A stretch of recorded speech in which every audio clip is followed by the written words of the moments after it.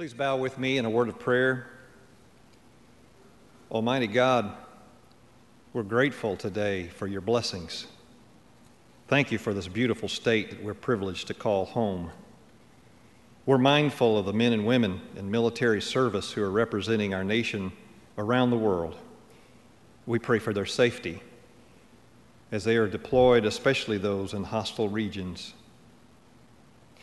May you also be with their families as they anxiously await their return. And we pray for our veterans today, especially those who are suffering from wounds, both seen and unseen. We pray for the people of Nepal as they struggle to put their lives back together.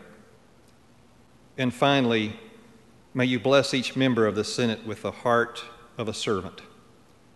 Give them the courage of their convictions, tempered by humility. May they find wisdom to act with fairness, justice, and mercy, and may they always be guided by your Spirit, this day and every day. We pray these things in your name. Amen.